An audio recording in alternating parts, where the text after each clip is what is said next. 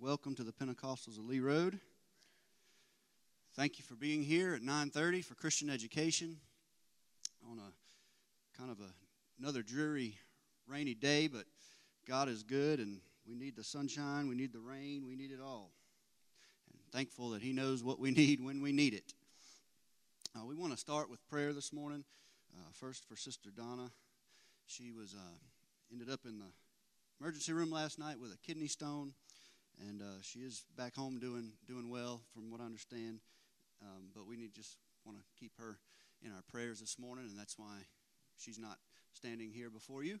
And God knows what He's doing, and I'm excited that we're going to have a great baby dedication day today. I'm excited that my youngest is getting dedicated to the Lord, and it's an exciting day. There will be a lot of families, a lot of guests here. You see the reserve signs on the seats. That's for all the family members of those who are getting dedicated today, and the house will be full. I have no doubt about that. So we're thankful for that, and everyone here is going to feel the power and the presence of the Lord, and that's the goal.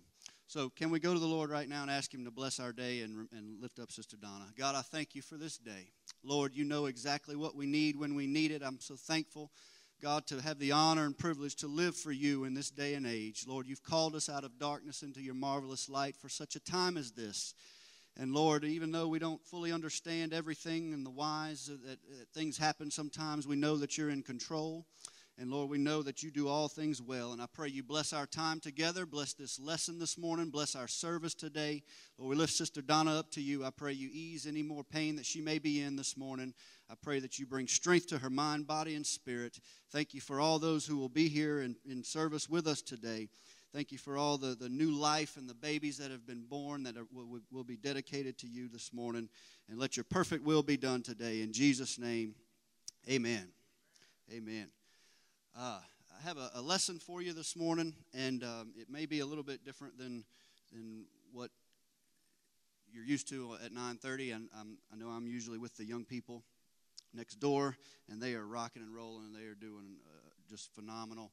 Godly proud of each and every one of them. But this lesson this morning is born out of a personal study of mine, and I am a man of faith. I have the gift of faith. I fully believe that. It's been confirmed. I believe that God can and will do anything that we ask or think. I believe in His exceeding abundant willingness and power to answer each and every prayer that we pray. I believe the Bible says, asking you shall receive, knocking, the door will be opened, seeking you will find. I believe each and every scripture of faith that's in the Bible. But how many of you in here would raise your hand and say there are some prayers that you have prayed that have not been or have not yet been answered by the Lord?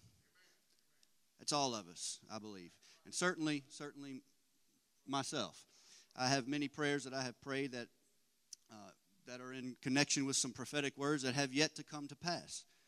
I believe they will. But as of yet, those prayers are unanswered.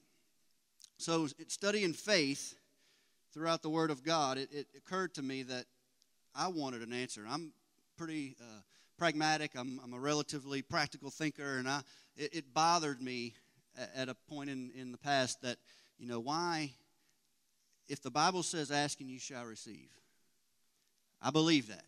So why do I ask sometimes and not receive? What's the deal? Is it something that I'm doing wrong?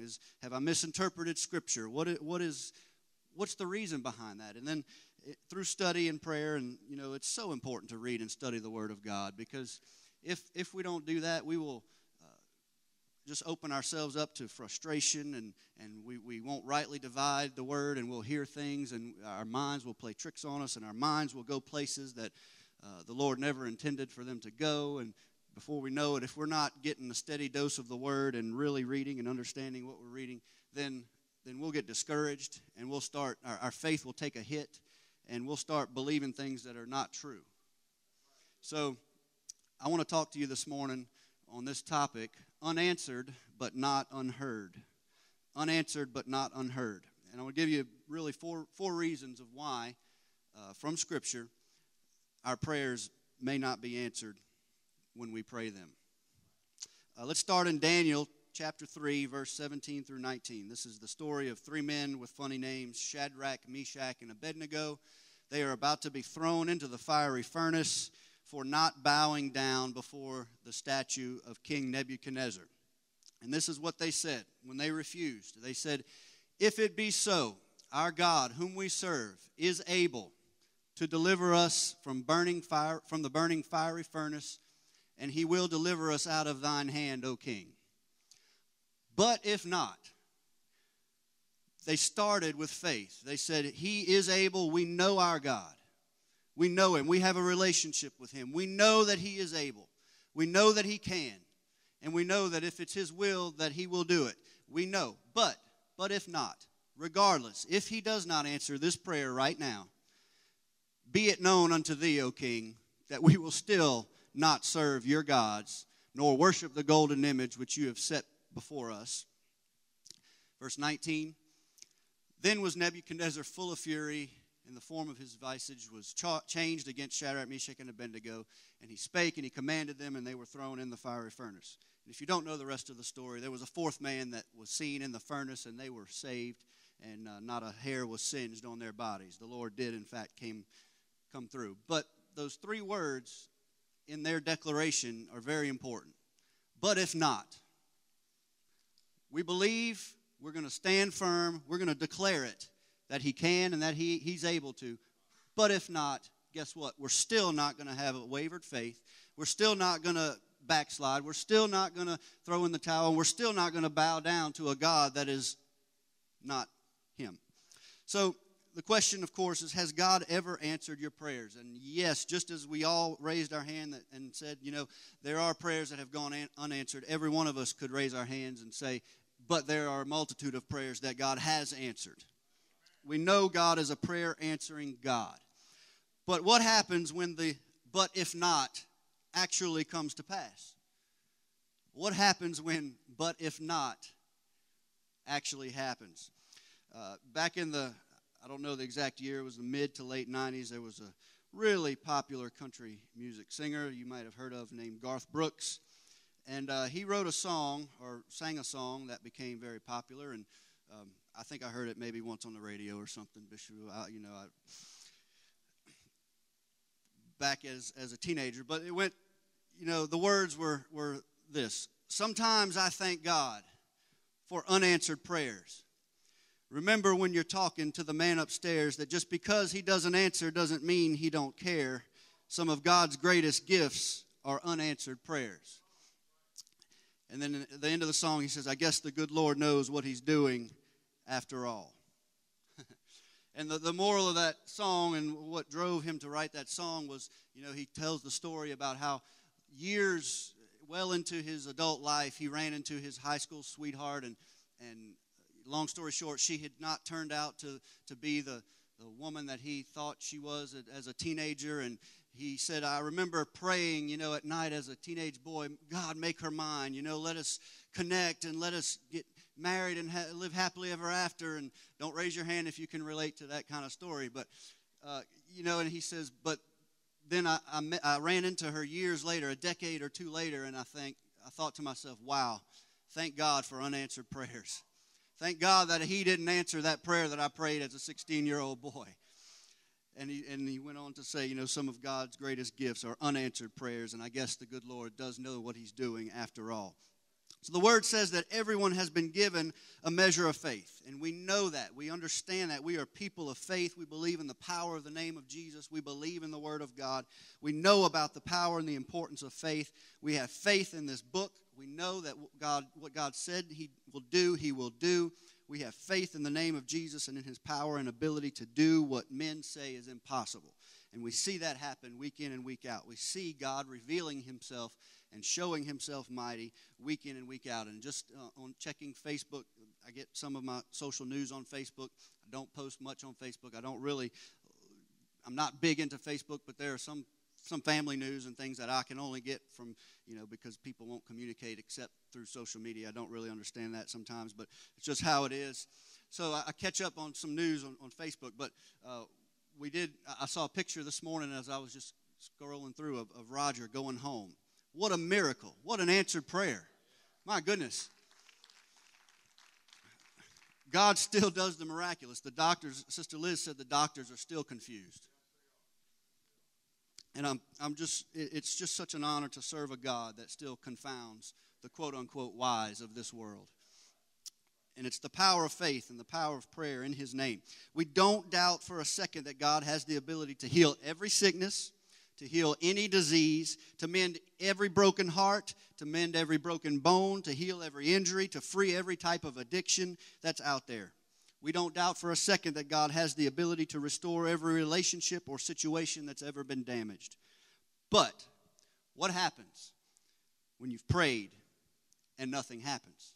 That's the question. What happens when we've prayed and it seems as if nothing is happening? Maybe the sickness remains. Maybe it gets worse. Maybe the family situation takes a turn for the worse.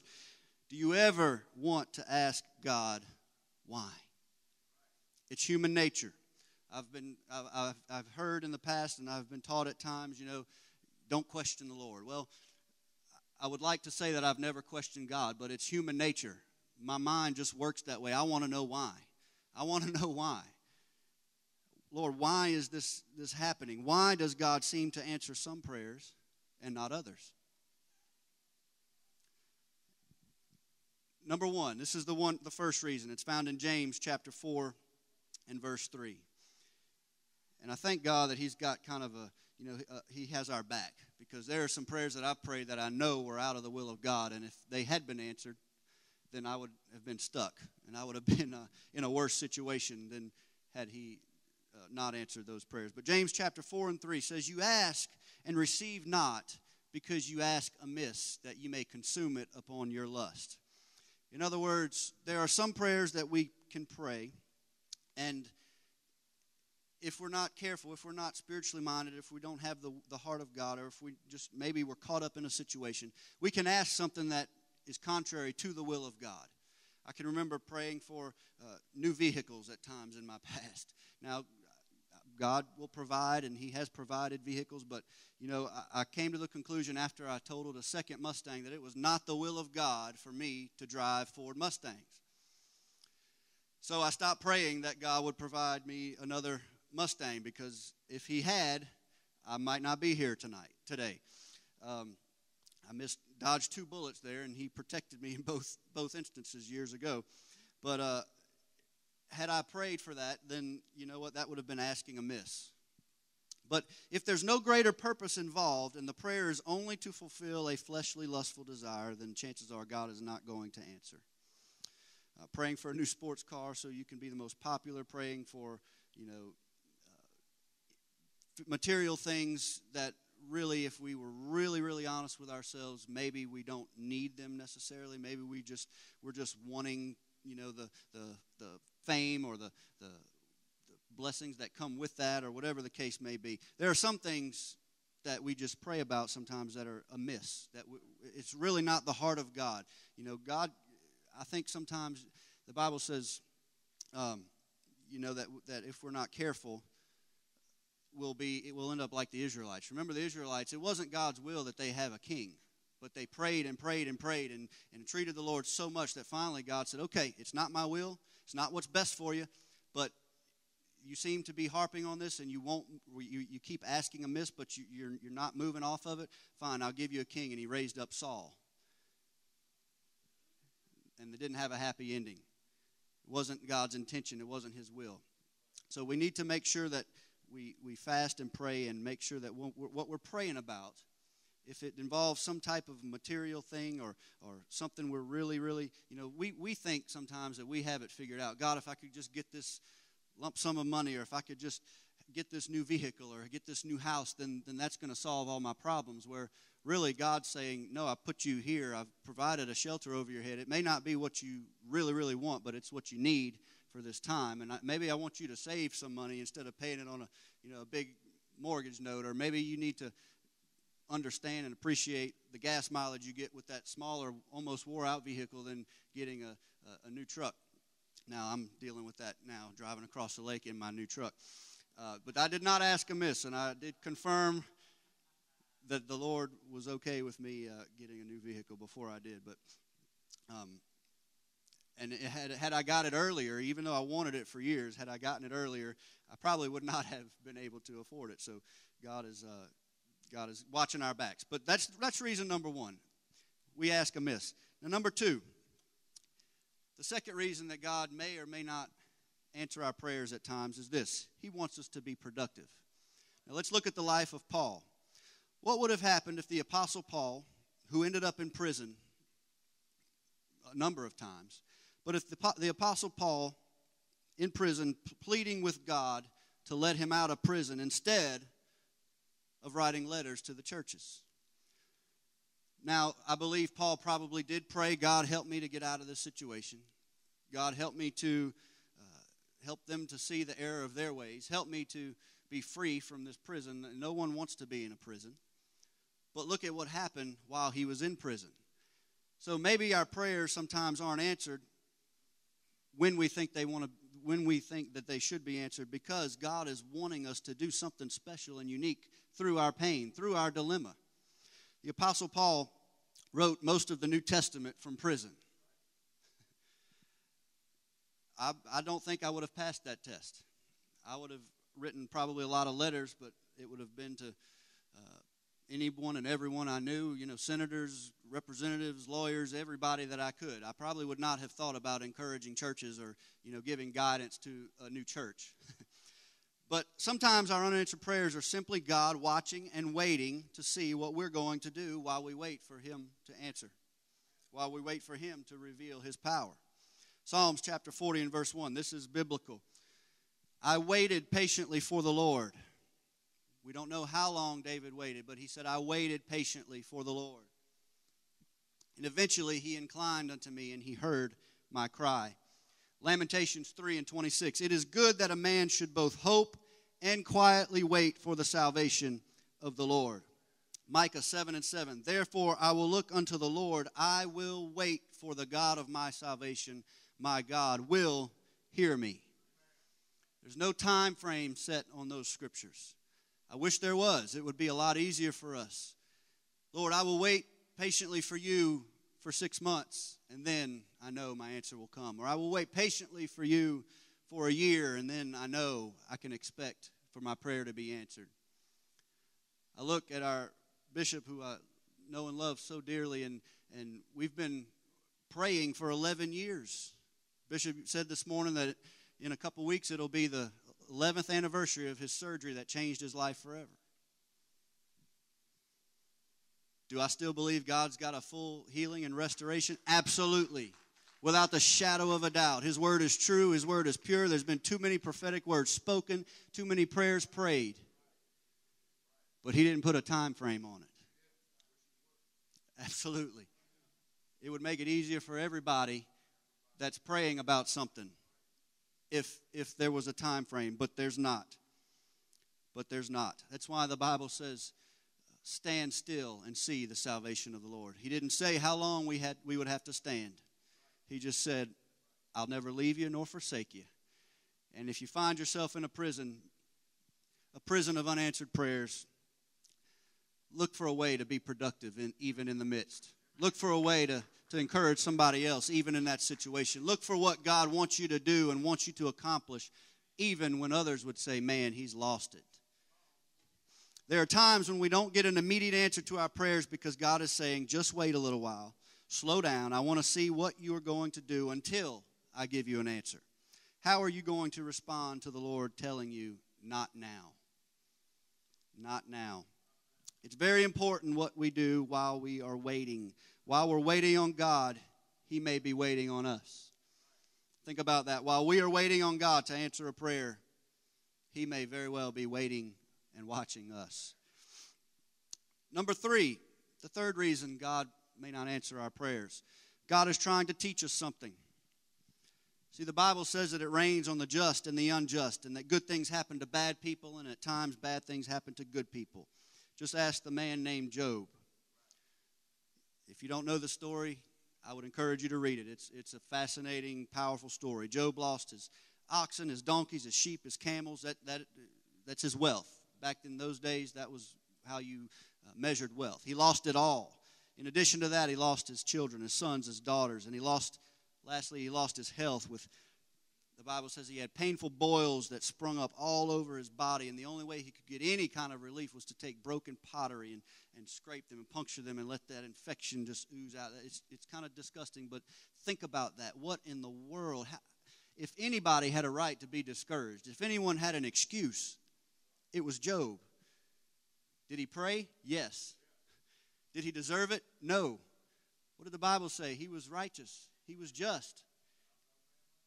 None like him found on the earth. He essentially lost his money, his family, and his health. Was he confused? Probably so. Do you think he questioned God? Absolutely. You think he wondered when God was going to answer his prayers? Yep. Absolutely. Job 13 and 15. Yet he still said this, though he slay me, yet will I trust him. See, Job didn't, it wasn't the Lord that was slaying him. It was the Lord that was allowing it. But God wasn't physically doing it. Have you ever wondered why God doesn't seem to hear you sometimes? It wasn't God who was slaying Job, but he was allowing it. Could it be that what you're confused about, that what you cry about, what you're praying about, is something that God is allowing to happen to you? He's allowing you to go through it so that you will learn to trust in him no matter what. Could that be? I'm not saying this is what it is in every situation, but could it be? And I know I can speak personally. There are things that I've been through that I could only learn trust if I go through those things. Challenges and situations I didn't choose to be in. But I can look back and say I would not have learned to trust God and to walk by faith unless I had gone through that situation. I didn't choose and I didn't deserve to lose a job last year, the week after Miles, the baby who will be dedicated this morning, my second child. The week after he was born, I get a pink slip. Oh, by the way, Friday's your last day. Did I deserve that? Absolutely not. And to this day, the lady who let me go, contacted me and wished me well and can't wait to bring me back and all this. And, well, God bless you. That's not happening. Not without a written contract sealed with our blood that you'll never lay me off again with a week's notice. But maybe that's another issue I need to pray about. But God has provided a bigger, better job, and the Lord never ceases to amaze me. But moving on. But had I not gone 2 months without work, I would not have learned to trust in God and to walk by faith as I'm able to now. It's just a fact. Just a fact. I had never, from the time I was an adult, 18 years and up, I had never not had a job to go to on a Monday morning. I was taught to work. My dad and mother always worked my whole life, and my dad, had, at one point, he had decades of perfect attendance at work, and he taught me the value of work. Taught me a work ethic, and I'd never not had a job to go to on a Monday morning until last summer. I didn't know what to do with myself. I thought it was great for the first 2 weeks, and then you go stir crazy. And you're like, okay, all right, God, I enjoyed my vacation, enjoyed the time with the baby at home. All right, now you can show up. It wasn't until 2 months later, not 2 weeks, that he finally did. But through that time, I can honestly say that it was a test, and the Lord was watching and waiting and seeing, okay, are you going to keep giving? Are you going to really put your money where your mouth is and continue to trust me? Are you going to walk by faith? Are you going to get a negative attitude? Are you going to panic? Are you going to be full of fear? What was he saying? Those were things that I could only learn through that situation. Now, with that said, I hope I passed that test and I never have to retake it. But that's just how it is. But the next time you go through what we would call hell on earth, and it doesn't seem like God is anywhere around, I would encourage you to make a point to tell him that you trust in him no matter what, and watch what happens. Proverbs chapter 3 still rings true. Trust in the Lord in all your ways and acknowledge him, and he will direct your paths. Ask the young man named Joseph who had a promise from God about his future, and he ended up in a palace. What a great story. But between the promise and the palace, there was a pit, a man named Potiphar, and there was a prison. Between the time that the prayer was prayed and the prophecy was spoken and it was received and it was even declared, and between that point and the point of the fulfillment, there was a whole lot of bad stuff that he had to endure. There was a pit. He was thrown in the pit, and then he was falsely accused by Potiphar and then thrown in a prison. We want to go from the promise straight into the palace, and if it works out for you that way, great. That's phenomenal. Give God the glory. But most people have to go through the pits and the prisons and deal with the Potiphars before God can elevate them to the palace. Why is that? Why is that? Well, we can't truly appreciate the palace. This is what I believe. You can't truly appreciate the palace until you've been through the pit and the prison. You can't truly understand the beauty of a palace until you've experienced the stench of a prison. Have you ever been misunderstood or falsely accused? Congratulations, so is Jesus. You're in good company. How did you respond in that situation? Could it be? Now, I'm just throwing a lot of questions out here for you to apply to your own situation and your own unanswered prayers. But could it be that God is using people in your life to help make you more like Jesus? My wife has taught me one thing, a statement she's made to me, and she reminds me on the rare occasion when I might be complaining about something or expressing some frustration about somebody else in my life. She would say, baby, they're a tool to make you a jewel. Don't forget, they're a tool to make you a jewel. And I remind her of that sometimes, too.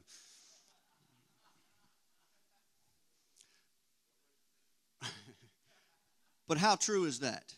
Think about what Jesus did. Isn't the point of following Jesus and being a disciple of Jesus is to discipline ourselves to be more like Jesus and to grow and to try to become more like him?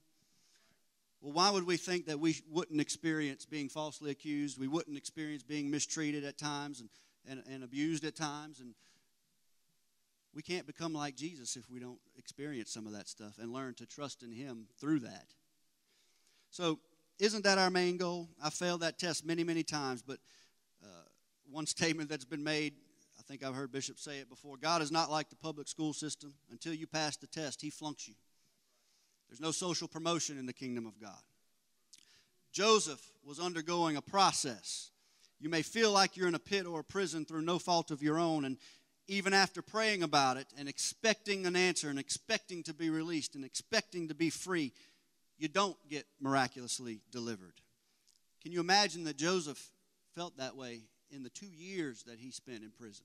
Maybe the first few nights, it was, okay, God, I can endure this for a week or two, but, then I'm fully expecting you to come through. I'm fully expecting you to redeem me and my name.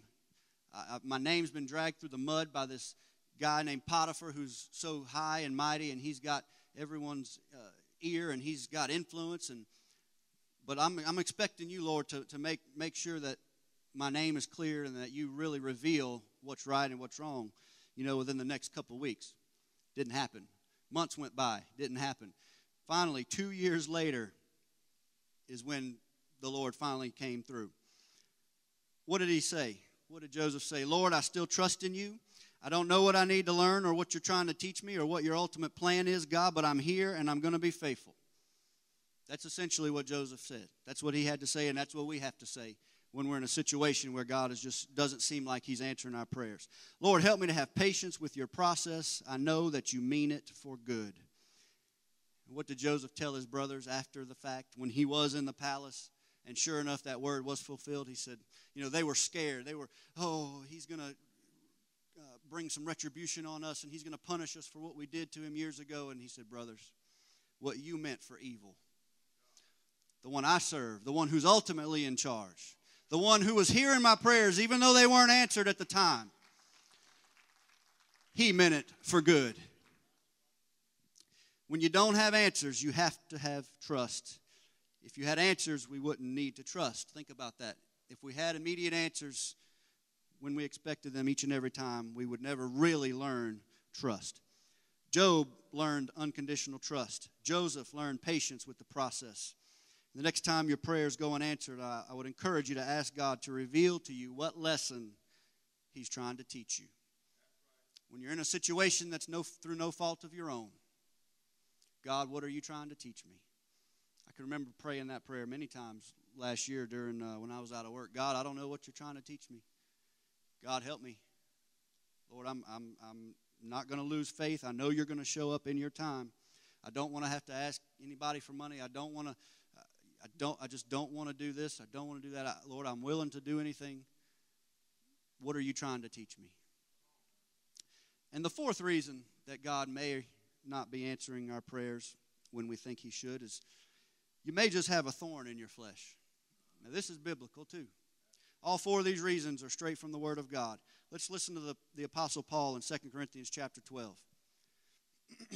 And lest I should be exalted above measure by the abundance of the revelations, in other words, unless I should get too high and mighty in myself, unless I should really be prideful and become boastful and all of these things, he said, a thorn in the flesh was given to me, a messenger of Satan to buffet me, lest I be exalted above measure.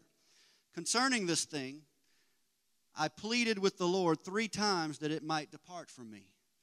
This is the Apostle Paul, and he's saying, something's happened. I've got this condition. We'll talk about it in a minute, but he said, there's a thorn in my flesh, and it was given to me, and I don't really understand it. I can't explain it, and God, I'm asking you to remove it.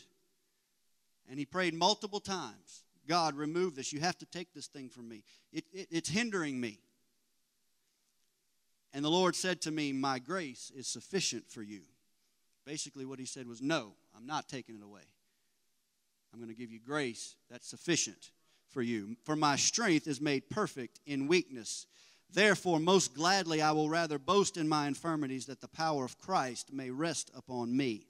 Therefore I take pleasure in infirmities, in reproaches, in needs, in persecutions, in distresses. Why? For Christ's sake. For when I am weak, then I am strong. Because when I'm weak, he shows up and he manifests himself. I have become a fool in boasting. You have compelled me. For I ought to have been commended by you. For in nothing was I behind the most eminent apostles, though I am nothing. Truly, the signs of an apostle were accomplished among you with all perseverance in signs and wonders and mighty deeds. See, sometimes our prayers are not answered because God is using you and your situation to display his power.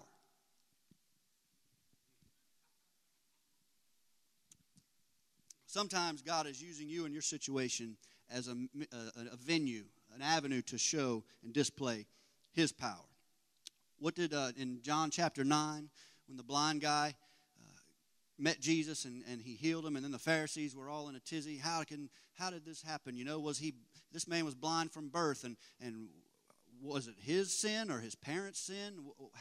Why did he end up blind? And they told him, they said, well, it was just so that Jesus could reveal his glory. Just for that reason. This man had to endure blindness for years, just so that on that moment Jesus could manifest his power and show the apostles and Pharisees and everybody else who was really in charge. The word thorn in this passage that Paul talks about literally means stake. It's not talking about like a rosebush thorn. This is really like a stake. So when Paul says he had a thorn in his flesh, it means he had some type of physical infirmity that caused him great discomfort. This was not a splinter. This was something serious, something significant, not just a little distraction, something that Paul would think, this is going to hinder me. This is going to prevent me from really, achieving ministry success. Many scholars think that this was some kind of chronic eye impairment or an eye condition that caused him to have very poor vision. We're not exactly sure, but that seems to be somewhat consensus there. History also tells us, this is fascinating, that Paul was barely 5 foot tall. He was stoop-shouldered, and he did not have a very pleasant-sounding speaking voice. Think about that. The missionary of missionaries, the one who wrote over half of the New Testament, the one who established churches, the Apostle Paul, the one who on the road to Damascus had an encounter with Jesus Christ unlike any other at the time. The greatest missionary to the known world. And he was barely 5 foot tall. He was stoop-shouldered and had a speaking voice that was not very pleasant for people to listen to. Paul was right with God, and he was powerfully used of God, and he was the greatest missionary to ever walk the face of the earth. Yet he had to deal with unanswered prayers. Yet even the Apostle Paul had to deal with unanswered prayers. He prayed multiple times for God to heal him or to remove the issue or to take him out of the situation, but nothing. 1 Corinthians chapter 2. And I, brethren, when I came to you, came not with excellency of speech. See, he knew it. He was aware that his speaking voice was not, he wasn't a great orator. He wasn't, the one who made these great speeches. He said, I came not with excellency of speech or of wisdom, declaring unto you the testimony of God. For I determined not to know anything among you save Jesus Christ and him crucified. And I was with you in weakness and in fear and in much trembling. And my speech and my preaching was not with enticing words of man's wisdom, but in demonstration of the Spirit and of power, that your faith should not stand in the wisdom of men, but in the power of God. See, Paul looked and sounded like a lunatic until he started laying hands on people and they started recovering, until he started laying hands on crippled people and they started walking, until he started laying hands on blind people and their eyes were healed. See, Paul, from the outside, when someone just walked up and heard the Apostle Paul, he didn't sound very enticing. He didn't sound very smart. He didn't sound very appealing. He wasn't a great orator. He didn't, draw a crowd because of his excellency of speech. But he drew a crowd because when someone was in need, he would lay his hands on them and they were instantly healed by the power of God. That's why he said, I'm not coming to you with an excellency of speech, but in the wisdom and demonstration of the power of God.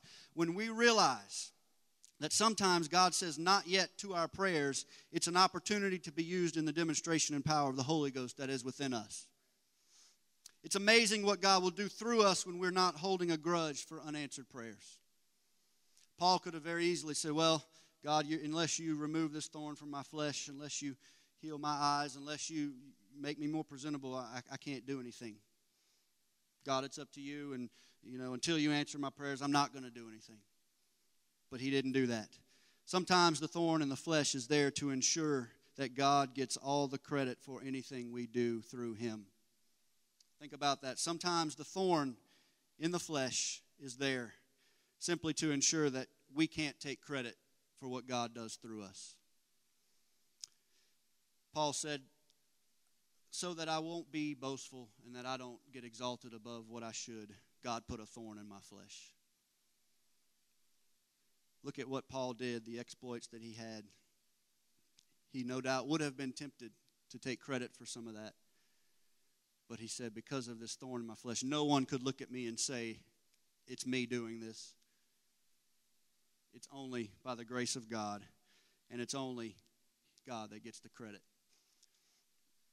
Regardless of what you've been hoping for and praying for in your life, and regardless of what God's response has been up to this point, I want you to know beyond the shadow of a doubt that even though your prayers may be unanswered at this point, they've never been unheard. They're not unheard.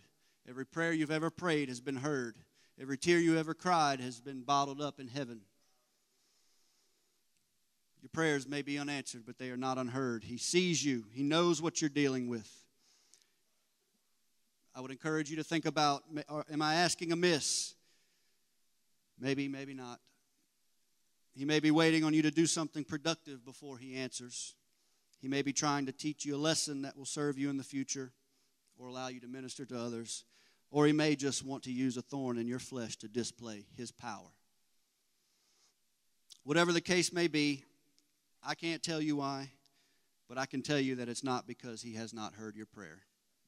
I can say with a surety that God hears every prayer that you've prayed. It may be weeks or months or years or even decades that answer has not come, but it's not because he hasn't heard your prayers. Can we stand this morning? I know we're finished a little bit early, but that's okay.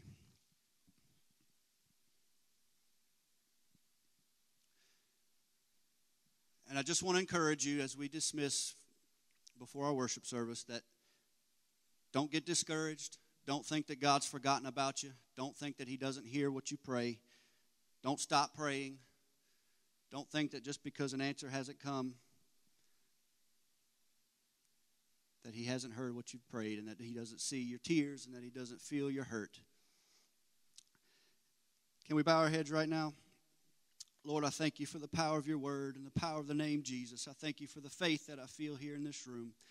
God, I pray that a wisdom would be released into our minds and spirits today. Lord, I know there are many, many prayers that I have prayed that you have answered. And Lord, I know that there are prayers that I have prayed that you have yet to answer. But God, I don't doubt for a second that you've heard every prayer that I've prayed. And God, I know that my tears have been bottled up. I know that I have received every prophetic word that has been spoken unto me. Lord, I know that in your time, your will be done in my life. And God, I pray for a wisdom to understand and really comprehend and work out in our minds, Lord, why things don't happen when we think they should. And God, I pray for a special sensitivity to your Spirit, that when we do pray and the answer is no or the answer is not yet, that we will be okay with that and be able to trust you through it no matter what. For Lord, your word says that you will never leave us, nor will you ever forsake us. And Lord, you've never seen your seed begging bread. Lord, I'm reminded of what the psalmist wrote in Psalms 37. I've been young, but now I'm old, yet I've never seen the righteous forsaken, nor his seed begging bread. Lord, your word is true. And Lord, from now till the end of time, I will hold on to every prophetic word that you've spoken to me, and I will pray it and believe and look with expectancy every day for the fulfillment of it. But until then, Lord, I will investigate my motives so that I don't ask amiss. Lord, I will be productive where you've planted me. I will be productive through the prison times if you should see fit to place me there. Lord, I will be trusting in you even when I'm in a situation I don't deserve. And Lord, I will never cease to give you credit for anything good that happens. Every good and perfect gift comes from you, and I thank you for it. I pray you bless your people today and bless this day. Let everything happen in your perfect will. In Jesus' name we pray. Amen. God bless you. Let's have a great worship service today.